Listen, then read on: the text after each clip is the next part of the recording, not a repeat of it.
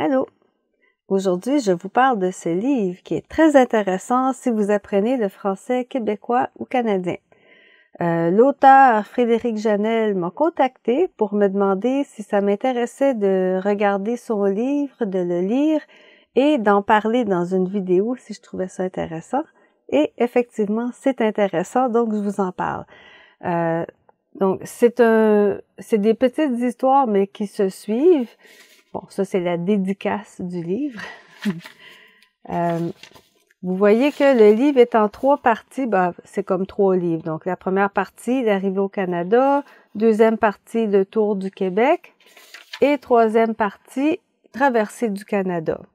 Et à la fin du livre, il y a aussi une partie avec des verbes et tout ça.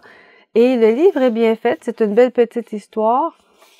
Et les chapitres sont courts et chaque chapitre est suivi d'un petit dictionnaire des expressions qui sont en gras. Et il y a aussi une section de questions pour vérifier qu'on a bien compris l'histoire.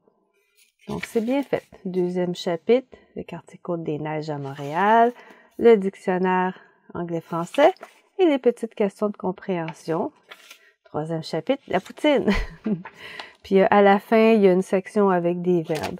Donc, c'est un livre très intéressant si vous voulez apprendre le français québécois et canadien et aussi pour avoir le contexte culturel et historique du Canada. Donc, je vous le recommande.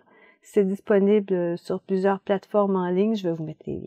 Et j'ai pas de commission pour dire ça. Je trouve que c'est une bonne ressource et ça me fait plaisir de la partager. Salut!